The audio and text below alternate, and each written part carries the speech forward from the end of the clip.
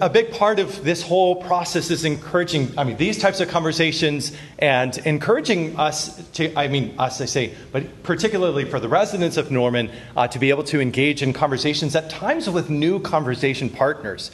I think that's one of the things that I was excited by, not only this morning, but also last night, was seeing some people meeting each other for the first time.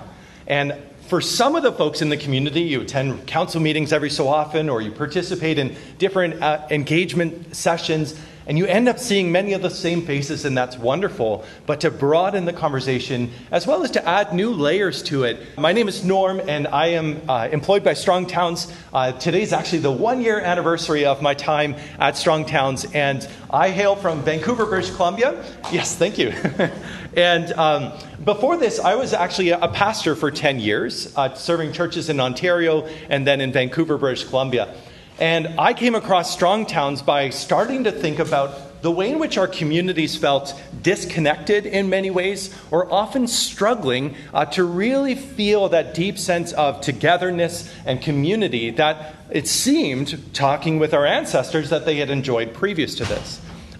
In particular, in our community in Vineland, Ontario, there were some very significant roads that ran right through the core of the community, and as a consequence, made it really not a good idea to walk those streets. You felt unsafe by the fact that you were a few inches away from big trucks trundling on down the road, coming down a hill and sort of descending right into the heart of the community. There was the concern, there was the sense, we've built our environment in a way that is profoundly shaping us. And as a pastor, I was seeing what those consequences were. Pastors, if you have attended a church or a synagogue, your rabbi or your priest, they will be telling you, you need to love your neighbor. And it's in the Bible, so there's good reason to say it. But along the way, the challenge was, is there something in the way that we are building our society that is actually making it more challenging for people to relate to each other, to know each other, to share in one another's lives? And so I came across Strong Towns because I was looking into kind of the question of how do we shape our communities in a way that benefits everyone rather than just continuing to trundle along in the way that we've been doing it. And what was fascinating to me, and what will really feature in the discussion this afternoon, what we will be chiefly taking up is the question of economic performance.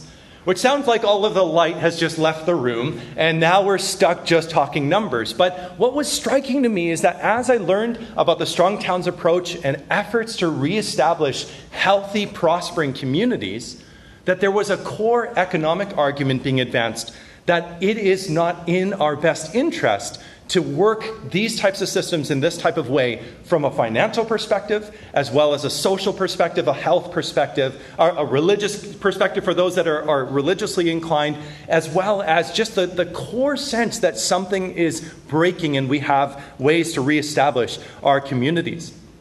And so just to introduce you briefly to Strong Towns, it is a member-supported nonprofit that is seeking to change, and really we can say also we are changing the development pattern in North America. We have over several million people each year are reading Strong Towns content, engaging with us, and helping the Strong Towns organization as a nonprofit, together with its larger collection of writers and participants in what we're doing, to be able to influence conversations like this, conversations at city halls, conversations in street corner pubs and coffee shops and any number of other places. We're seeing a great deal of interest in younger generations saying, I'm studying planning, or I'm an engineer in training, and I'm struggling because the dominant forms of the profession don't seem to line up with what it takes to allow people to flourish in places where they live. And so, as a consequence, Strong Towns is working to chiefly advocate for, I would say, better solutions or stronger ways of building communities. And what we want to really focus on is how do we set in motion a process that strengthens and builds great places. If you think of those old-time tractors, and they would have a giant flywheel on them, and in order to get them going, you would have to first get that first round going. And then the next round would go a little easier, and the next one would go a little easier. And pretty soon the motor was spinning, but it didn't have to work that hard because the big flywheel was carrying all of this mass, allowing for the development of whatever you needed it to do. And so we want to reestablish that flywheel. We are convinced that we have basically ground to a halt many of the great city building and town making practices that defined thousands of years of prior civilization. That if you go back, as Chuck talked about last night, and look at the types of neighborhoods and cities that emerged, they would be much the same across all sorts of different cultures. Much like bees have beehives and ants have anthills, that human cities, up until the post-World War II era, largely resembled each other. Strong cores, developing rings around it, allowing for, in time, the establishment of new cities and new towns at some distance, but not so distant and not so far apart that it would simply sprawl from one to the next. You would have defined perimeters and careful conservation of resources in these places. And so from this, what we actually have sought to lay out, again, this came up last night, but is a process of revitalizing communities in part by investing very, very carefully. To humbly observe where people in the community are struggling, to take note of their needs, and then to ask the question, what is that next smallest thing that we can do right now to address that struggle? I'll touch on a word that will come up in a quote just in the next page, but we need to be able to iterate. To be able to iterate means to do lots of little things, to be able to test little things. If you've ever developed a craft, you know that that's what you need to do. I have a friend that's trying to learn how to spin wool. She's figuring it out. She's discovering new techniques, new methods, watching all sorts of YouTube content, taking that approach and doing so as an individual. And one of the great tragedies of our time is that people feel disempowered to do this in their communities. They live oftentimes in residential neighborhoods that have been designed according to a standard and are expected to remain as they are in perpetuity. The sales brochure says, move in and nothing will change. But life's not like that. Nothing is able to simply not change. And so one of the strategies that we have in the community where I live in Delta, BC, when we try to connect with a lot of folks, I would say our neighborhoods are changing. And the question we have, especially as housing prices keep going up and up and up, is do we want our neighborhoods to simply become more exclusive and expensive? Or are we willing to modify them and do so in a way that allows them to become more inclusive and diverse? To allow our communities to mature, much like as Chuck talked about last night, as we expect a toddler to become in time an adolescent. And instead, the North American pattern of development has caused a lot of neighborhoods to be frozen in amber, and then for the fierce fights to be over the fact that one single-family home is being replaced by another single-family home that dwarfs that particular home, and yet there's no additional area for people to move in. There's no additional housing or homes for people to dwell in. There's no additional ways to add in new shops, new ventures, new opportunities for people to live with their parents or different types of things like this. And so what we are urging communities across North America to do is to find those small things and do them. In my case, I did this with a shovel. Now, this is a small example, but it is an example of what we need to do. Just a few blocks or a few houses down from where we lived in a townhouse in Richmond, BC, there was one of those little pocket parks that the developer was obliged to provide and put about as much thought into the development of that little park as you might expect. It was pea gravel, a sort of wooden structure, and that was basically it. And so my son was 2, and I brought him with me to the park over and over again, and we would play in the grass, and he would sometimes climb on the play structure, but kind of tired of it. So I took my big utility shovel and just piled all of the pea gravel into a big pile. He was filthy, but having fun.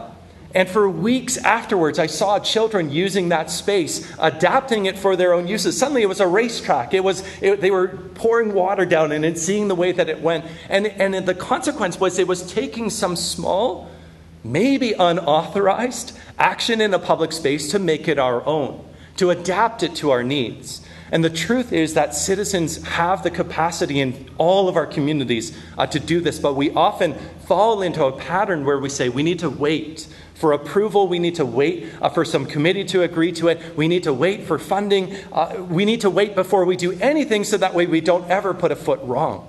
And the Strong Towns approach says, put a lot of little feet wrong, but also some of them are going to work out. Do those things. Do it right now, and then repeat it. And so as Chuck Marone talks about, it is critical that the responses considered are the next smallest thing that can be done. There's no need for years of study or deliberation. Instead, little bets can be quickly undone if they don't achieve the desired results or if they have unintended negative consequences. We might learn a thing or two as we continue in this process, as we allow our neighborhoods to iterate. And so the message this afternoon, in about 30 minutes or so, is that our current path, meant as a means of securing prosperity for all, has unwittingly trapped us in a system that is incapable of building lasting prosperity. And what I want to offer to you as a North Star or something to take away from this is that the traditional development pattern that Chuck has been talking about, describing the ways in which cities would mature, would thicken, would allow the next increment of homes to emerge within a community, would allow people to do with their property the things that they desire to, so long as it didn't have a massive negative impact on them, that is a path that offers us a way forward to relieve us from the trouble that we've gotten ourselves into. And truly, it will address things like children having to move away from here because they can't find either an opportunity for themselves or a home for themselves. It allows us to address the situations where people are saying, I have a modest income and can afford a very modest type of rent, but there's nothing available for me, and so I'm descending unwillingly into a pattern of homelessness. Struggling, needing to receive more support from a community, and yet the community struggling to provide that support because it's not happening at the most local and most intimate of levels, at the neighbor-to-neighbor level, at all of the different tools that used to be commonplace, boarding houses and other types of things that were permitted and developed a bad rap in some circles and were pushed away, and yet we pushed away far more than we thought we were when these decisions were being made. And so the bad news, what have we done? We have traded a robust incremental approach for a complicated and fragile pattern of suburban-style development. And for those that are watching, definitely pair this together with the talk that Chuck gave last night or the regular Strong Towns Curbside chat. But I want to touch on the way in which we see this, again, a bit of a history lesson here, and I'll show you what it looks like with your Main Street. The traditional development pattern, again, conserving scarce resources and using them ever so carefully, making small bets, meant that frequently what you would see, and this would be the story of Norman and other places along the rail lines in particular, you would get as a private wealthy landowner, so the rail companies or others, they would say, hey, we're building the train station or building and establishing the train stop with a yard to transfer goods and a station to collect people. Then as you would do that, you would also lay out the town, identify where you would intend for significant landmarks to be built, but the key is you would wait to build them. You wouldn't build the grand Central Park the first day that you got into town or the second day after you open your train stop. That would all wait. And private investment, the black line, would be the leader that would then result in consequent public investments. Ever so careful, always ensuring that if at any point this began to go down, if private investment began to taper off, that you would see no new spending, that you would see a realization we need to hold the horses, get this figured out, see a return of investment, and then continue on our merry way, building great structures. And critically, our ancestors built amazing structures, established wonderful services within communities. Some of it was publicly provided. Others of it was provided through nonprofit groups, what we would call today nonprofit groups, civil society groups, all of these types of things. But along the way, there were built-in feedback loops to say, this far you shall come and no further when it came to public spending. And so this is what this would look like in our downtown area. Notice these are very modest structures. It's only 2 stories. And this structure is brought right up to the street, making not only, importantly, full use of the land available, but actually tying it directly to the street, which is the lifeblood for these businesses. The street where people walk, where people transact. What you can see is this structure in particular has a small acreage. I think it was 0.111 acres.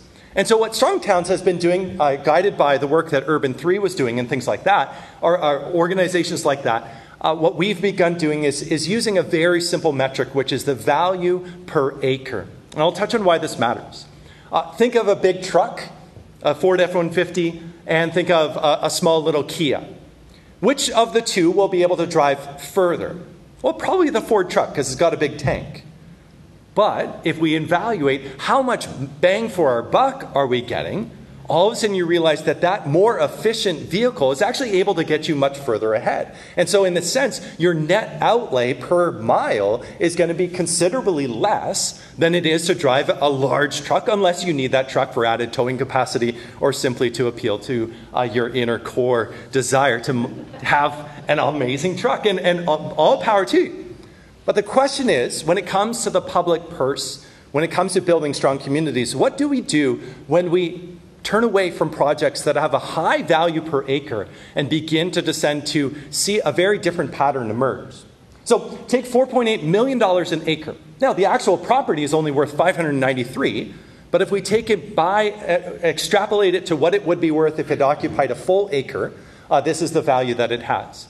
And critically, this becomes the capacity that you have to be able to pay for things.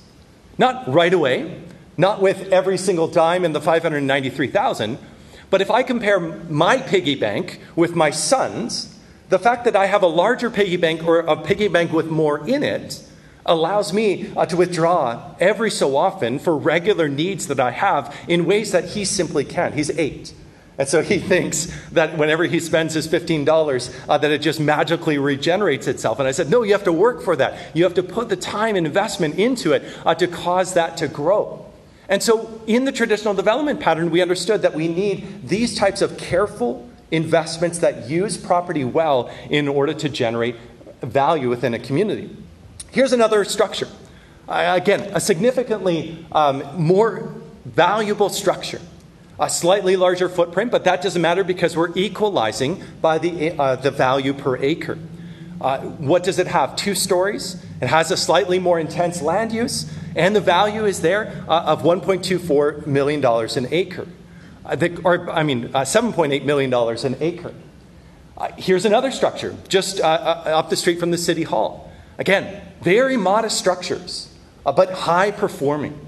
And if this structure was given the permission, or the landowner was able to add a 3rd story on the back half, you know that that would increase. Or if there was a greater capacity to do something in the basement, that value would increase. And it would be fairly modest improvements that would cause this capacity to build wealth and store wealth as a reservoir within the community.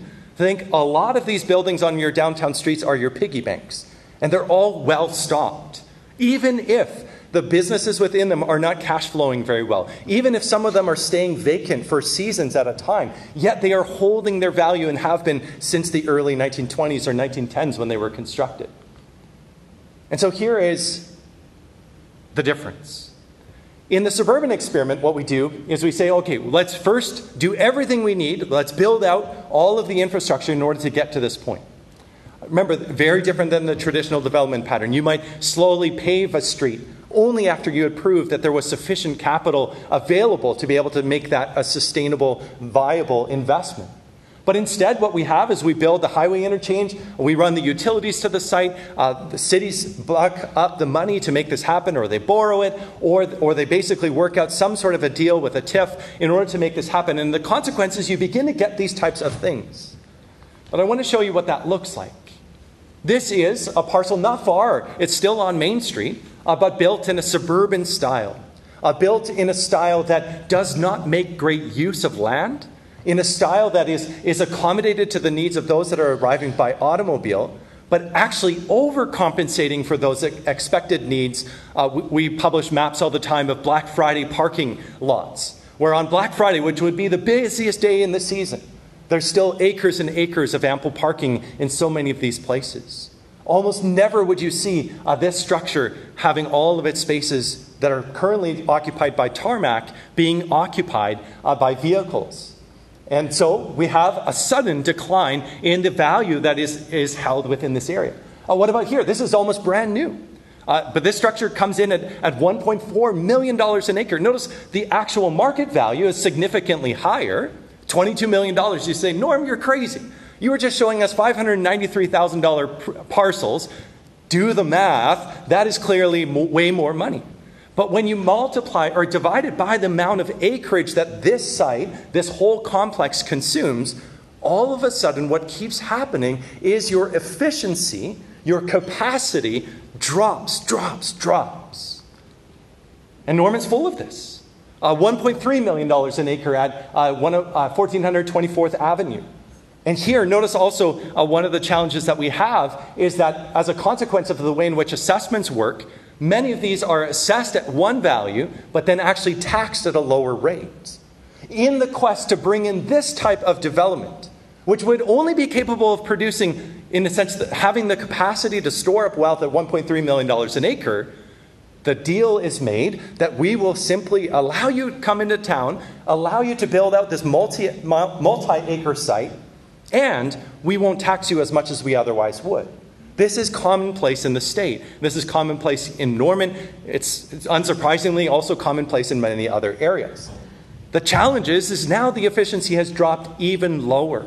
If we take this new taxable value, we see that it is a fraction of what we see in the downtown. Again, another site, $1.3 million an acre on a $14 million site, but again, it's knocked down to $928,000 an acre. We have another one, an interstate. Again, $20 million, but it's knocked down to $13 million, and the consequence is that it comes in at $574,000 an acre. This means that these sites are like my son's piggy bank. The only trouble is they're consuming a lot of land, requiring a lot of public infrastructure. Think of all the pipes providing surface drainage, as well as water, as well as sewage. Think of, in a sense, the distance that a police officer, if they were on foot, they would have to walk a long ways to respond to a call here, compared to being able to walk up and down the main street and help and assist many, many buildings, or many, many people. And so I want to compare, for example, this last one that I just showed you. That's what 22.8 acres looks like at $574,000 an acre. Contrast that, and I haven't been able to do the numbers this morning, but 23 acres on Main Street. And remember, each of those structures is coming in anywhere between $2.5 million an acre to 8, 9. Some of the better ones that we didn't even pick are upwards of $10 or $11 million an acre. You have a massive reservoir of wealth. And yet, when people look at the city of Norman, and when people tell the story of the city, their assumption is that the right is the money pit, and the left is how we get our money. The right is the money pit, the left is the money pot. And our contention and the math shows that it is the exact opposite. It also means that these core initiatives to invest in your downtown areas are some of the best performing investments that you can be making. And so we ask the question, how can we improve a $22 million property to be worth a comparable $123.63 million? How do you improve the parcel on the left? It would be a massive undertaking. It would be a shift in our perceptions, and yet we have downtown core areas that are vastly outperforming the brand new stuff. Most of the time, this power center on the left is going to go through the natural process that I saw in Buffalo, New York, saw in many other places, which is that they build it, they come, they stay a while, and then they go. Whereas your downtown area, if one person goes, another person comes in. Several of the sites that I showed you, they're struggling to get enough tenants, and yet they still have the ability to pay the bills to be able to provide not only property tax, but also sales tax, and to assist the community in so many other ways. On the right, you have dozens, if not hundreds of owners. On the left, you have one or two, or a well-financed shareholding corporation. And the challenge is that we're leaving all this value on the table. And so we ask the question, how do we become vibrant again? Or when you think of Oklahoma University, how do you find ways in order to allow new people to get a start at starting a business? Is it going to be by purchasing the thing on the left? Or is it going to be by allowing themselves to get into one of the parcels on the right? Again, this is the use of space.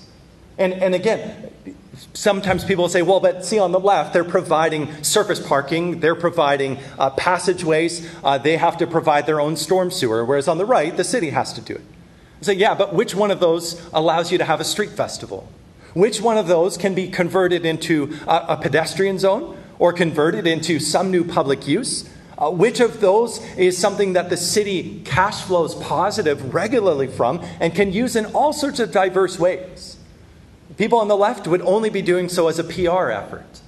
The folks on the right participate in what they are doing because they know the downtown has vitality, has strength. And so the great criticism is that, well, the costs are higher on the right for the city. But the answer is there's so much more value being generated and produced in these areas. And so if we had the property tax numbers, we could run the property tax numbers and it would show that these right parcels are vastly outperforming the left. And yet everyone assumes we need more of the left and less of the right. We had a proposal last night from someone to say, just tear down Main Street and stick up towers. It's not a recommended action on the part of strong towns.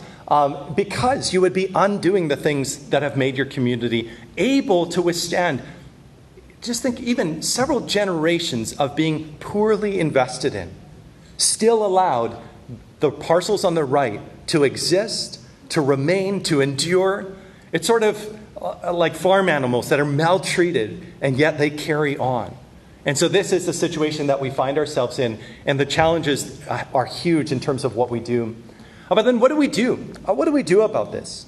We touched on this again last night, but allow the next increment by right. Allow housing to emerge within existing neighborhoods. This actually applies also to commercial structures, retail structures, with a minimum amount of regulatory friction. We say that there should be 2 lanes within the city of Norman. That one lane is, I want to take my existing property and do just a little bit more with it. And so you walk in by 9 o'clock in the morning with a 9th grade education, and by noon you leave with your building permit in hand. The other lane is to go through what we now consider the conventional lane of getting a public hearing, asking for variances. You could potentially ask for way more, a 14-story tower. But let that go through the whole process, the whole rigmarole that the cities have established, but at the same time allow the other lane, the fast lane. And allow that to be the thing that the big builders are not going to take advantage of. But your small craft builders, your person that just graduated from trade school and she says, I want to build my first project, she's going to take the fast lane every time. She's not going to wait to get held up at City Hall, but instead say, I will do the thing that I'm permitted to do by right. Walk in, walk out, begin construction. Within a short amount of time, she has fresh capital in hand to be able to start another project. This is recreating that healthy ecosystem of local construction, local investment, and local opportunity that our cities so desperately need. Another core principle that we have introduced last night, again, is that no neighborhood should be subject to radical change, but simultaneously, no neighborhood should be exempt from change. And it's because this is part of what the traditional development pattern teaches us. Again, we can study cities of past decades, past generations, past millennia, and see this. The traditional development pattern of allowing the next increment to emerge within communities as they desire to invest in their place provides this path to freedom. And so what do? We identify ingredients of genuine, durable, lasting value, and we focus improvements in these areas. And critically, as we think of downtowns and other places, we also stop harming them. My brother-in-law wrote a great article talking about his neighborhood that is a neighborhood full of illegals. And they're not illegal immigrants, they're illegal buildings. Buildings that cannot be constructed under the current zoning bylaws, under the current practices of divvying up specific areas for single-family homes, multi-family apartments, for the ability for someone to have a backyard suite, other things like that. And yet he said, my neighborhood is amazing. It allows for people to grow up there, to be baptized, married, and die there, to have the whole gamut of human life in that place. And we've ruled that out, and so we need to bring that back. Because we can truly restore the capacity to create and sustain local prosperity. I was going to tell you about Tim, a great guy who asked me if Strong Towns was a cult. I'll leave that as a cliffhanger. It was a great question. But as I talked with Tim, he was a builder from Wisconsin. He was touching on all of the things that he's seen in terms of changes in the way that we approach development. He said, we have lost sight of what it takes to build enduring prosperity. And I hope even that the display that I showed you of the contrast of low-performing big box centers compared with high-performing downtowns And yet all the focus remaining, not on the downtown, but on the big box stores, is what we mean when we say that we've lost sight of what it takes. But what can change first? Here again, I want to introduce our public investment process. Strive to change this. Strive to make this commonplace. Challenge the mayor or challenge members of city council. Challenge the planner in your neighborhood. Hey, I'd like to try some small thing. Can we get a group together? There's an ad hoc committee that the city has established. That would be a great sounding board for these types of ideas. There's a Strong Towns local conversation emerging to continue the conversation onwards and to press forward with these small things. Again, we need to lower the bar of entry to home ownership. This is the building block or ladder of prosperity, but we've simply chopped the lower rungs off. I have this as a renter where I'm like, for me to get to the first rung is to try to get there, but there's no rungs. They've all been cut off. Same thing for small business owners. So many of them face major barriers. And so we touch on this frequently, but we need to lower the bar of entry, not only for homes, but also for small businesses, and allow the next increment by right. I guess I touched on before, and I want to touch on what that means. Many people seem to fear that if they allow development in their neighborhood, it will change drastically. And so they're very skeptical of what we mean when we talk about by right development. And so we studied it. This is in Minneapolis. When zoning reform occurred, and they said, we will allow the redevelopment of accessory dwelling units, and you're allowed to build a duplex. The consequence of it was that about 1 in 48 homes were built every 6 years. That's actually fairly standard across many, many, many cities, except for the ones that have gone completely nuts. And so the consequence is that if the homes, you can see on any given block, they're shaded dark red. Those are the ones that are being torn and rebuilt over a 6-year span. And the challenge that we have in our city is that the only thing that's happening is we are tearing down single-family homes that have lived out their lifespan, that served as affordable housing for families. We live in what's called a BC box. She ain't pretty, but she works as a home for us to live in. But in time, a speculative or an investor or somebody that's just wealthy is going to buy it, tear it down, and then the question is, what is the easiest thing for them to build? In the midst of a housing crisis, in the midst of a situation where we have way more people needing way more homes than we currently have available, yet the easiest thing, the show up at 9 a.m. and leave at noon, is to be able to replace it with a $3 million, $4 million, 5,600 square foot home. That's not smart. We should make that at least have to go through a few hurdles, and yet a like-for-like replacement, although, as anyone who's lived in the neighborhood a long time knows, it's not always like for like, it's like for luxury. The consequence of that shift, while forbidding everything else, that there's no way that a nonprofit could bid on our lot and stick in 4 townhouses, or do something like a co-housing space for 5 families to live in together. We've created this situation where we incentivize the very thing that we need the least of and forbid the things that we need the most of. And so again, a plea and an urging within the city of Norman is to embrace accessory dwelling units. They take many different forms. They're often, I like to talk about this as innocuous housing or imperceptible housing, the stuff that you wouldn't otherwise notice that, oh, Bob and Sally have a new family living in their backyard. And yet, truly, these things just fit right within neighborhoods and don't cause the massive disruptions that would occur with a brand new 6/1 or other thing like that. I also say, end the apartment ban. The question is, how do we not see that these are the types of structures that allow a whole host of different family arrangements to be worked out? If you're a retiree, or if you're a brand new student, or you're looking for a place, you've just gotten divorced and need some place to hole up for a while. These are the types of spaces that our cities were full of, and now they are banned. Banned in all but a few narrow little corridors where they can't compete and build structures like this in comparison with the bigger, taller ones that take up an entire block. These were common, and we've deliberately ruled them out.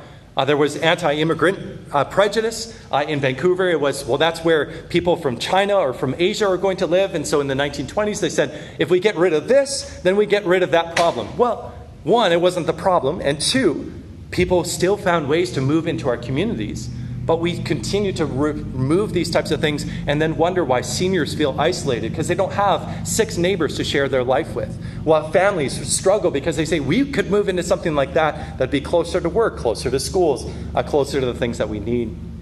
And get an encouragement to lower minimum lot sizes. This is just very simple mathematics. When you lower the minimum lot sizes, you can bring down the core acquisition costs, as well as promote the introduction of more housing. Another thing is to allow residential into quote-unquote commercial areas. Our municipalities love the idea of very clean, simple maps. There's one color here, another color here. And we say mix it, match it, move it together. Don't just encourage stacking of uses, but fluid uses, that something can be a dance studio one day and turn into a bachelor suite the next day.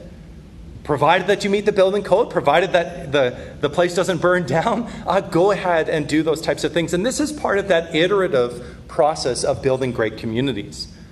Another encouragement is to provide parking discretion.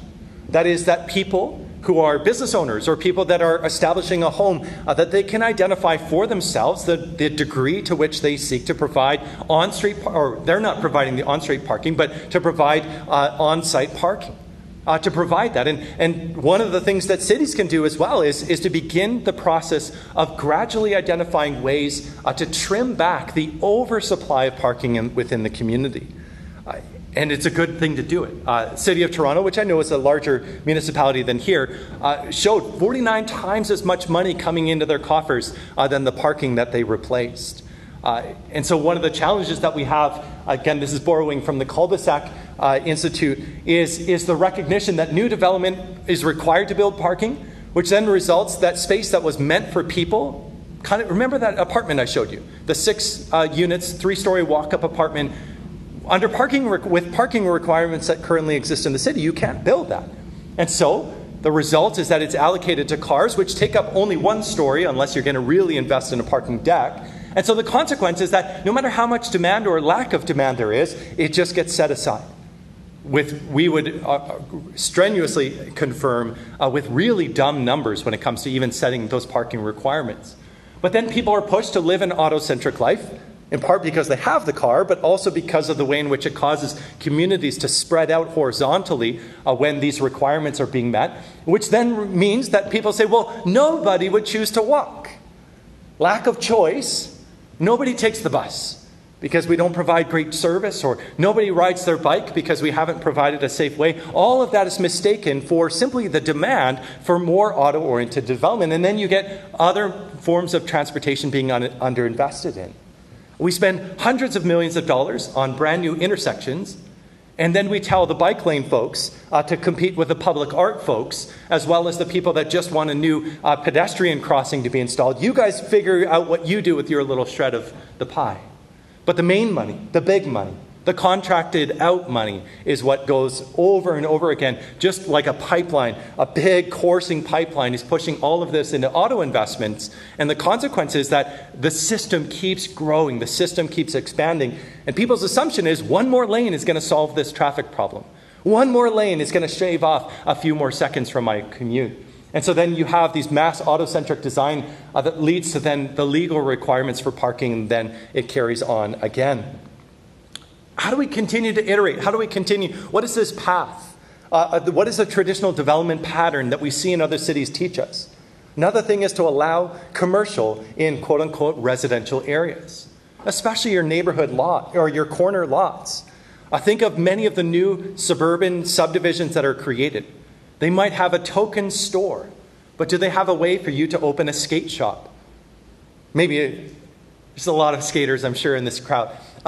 Is there a way to open a nail salon? Is there a way to open whatever it might be, a small mini manufacturing thing? I always say, if it's not a slaughterhouse, go for it. Which, don't quote me on that. There was a newspaper in Medicine that was said, Strongtown says you can build whatever you want. Well, no, there's still constraints. We don't want unintended or uncosted impacts on other people. But if somebody's making beef jerky in their backyard and it begins to grow and they do it in their garage, this is the type of thing that actually allows people that first rung on the ladder, first opportunity to test a concept and continue to go from there. Although in Oklahoma, your beef is so good, you don't need to make it into beef jerky, right? You need to allow commercial and residential areas. Again, this is sometimes what this can look like, just a front of a house converted, where it's still on the second floor, you've got great residential opportunities, but on that main floor, you're providing that. And the best places are doing this. Also say, reduce discretionary reviews with as of right. This is maybe a little bit more of a complex illustration, but I want to show you what they identified in Charleston. The structures on the left are the things that are now becoming commoditized that Chuck was talking about. It's called the Texas Donut, and it's becoming very commonplace, and so the entire block is taken up. And yet, on a performance level, the contrast with the structures on the right is quite something, where you actually have more bedrooms, you actually provide an equal amount of retail, you actually allow for a much higher environmental performance. Notice the land coverage, 100% land coverage compared to 62% land coverage. That means raindrops find their way to the ground. That means trees find their way up. That means people find their way onto paths rather than simply having to navigate their way through a structure like this. Notice the porches, creating a great street front, and enabling people to do what traditionally we always did, which was spend time in our front yard, spend time with our neighbors, engage with each other. The one difference, the number of parking spaces. The number of parking spaces, and yet notice there's 145 parking spaces and 185 bedrooms. I've started saying in my city, hey, why don't we simply tell some of our projects, you can go ahead, remove some of the parking spaces, and just market them as you don't need a car to live here. Knock off $30,000 for the parking space that you didn't have to build, or if it was a detached or a parking garage, it's upwards of $60,000 to build that parking space. Say, we will take that off your purchase price, but tell you what, we're going to ask you to commit to not driving. More and more people, particularly in desirable communities, will seek that opportunity. And who wouldn't? I mean, I love this. Many people, I guess, wouldn't want to live in what's described on the right, but a lot of people would. But this is the way in which we continue to see communities emerge. Just briefly, I'm almost done here. One element, too, is to plant street trees.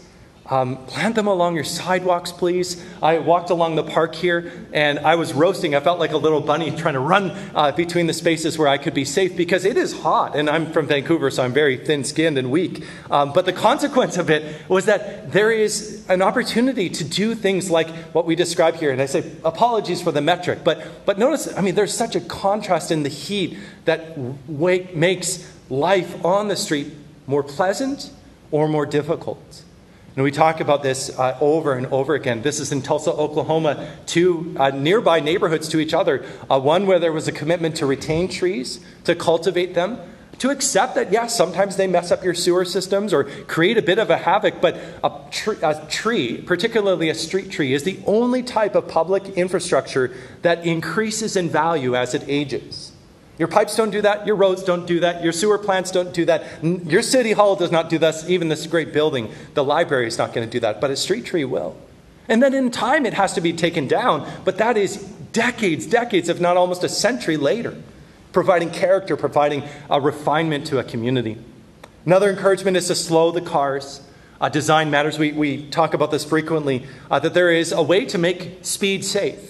And we do that with highways. We have ample runoffs. We have divided lanes. We make sure that there is considerable room within those lanes. And we also know how to make streets safe.